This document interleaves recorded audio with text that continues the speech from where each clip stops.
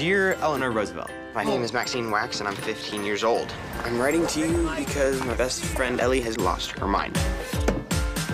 We're going to see Eleanor Roosevelt. We're going to skip school on Friday. And then when they find out, we'll already be long gone. We're going to get to see the whole country, Ellie. Gosh, I love America. You have to promise not to tell Dad. Dad don't want me keeping secrets from him. I'll give you $5. I thought that we could put some of our own pictures and some cool stuff in the back. That's a great idea, Max. We should go visit my Aunt Daisy. Aunt Daisy, it's your favorite niece, Maxine. Oh, honey, what are you doing here? Well, my friend Ellie and I are on our way to New York. Why don't you come with us, Aunt Daisy? I can't leave all this. The star of the show, Belong here. You need to be on the big stage. You girls aren't from around here, are you? No, we're from California. Listen, why don't you come home with me to my ranch? What do you say? Yeah, okay. Yeah. This place is great. Can we go horseback riding? I'm sure my son can take you out. Howdy.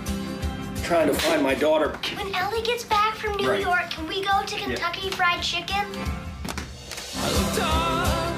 Johnny, I need you to go put out an APB for me. I know where they're going. This vehicle make it cross country? I think so. You have to hold the little Elvis. And he might poop in your pocket, so don't get too mad. The search for escaped prisoner Frank Morris continues. We're leaving. Are you the mastermind from Alcatraz? Was that what they're calling you? This is for your own good. Hey, buddy, I got 2 kids just like that at home.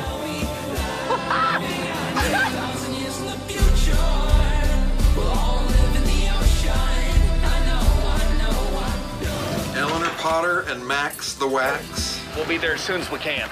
Your dad's on his way. Here I am. Hi, Daddy. You two are in deep trouble.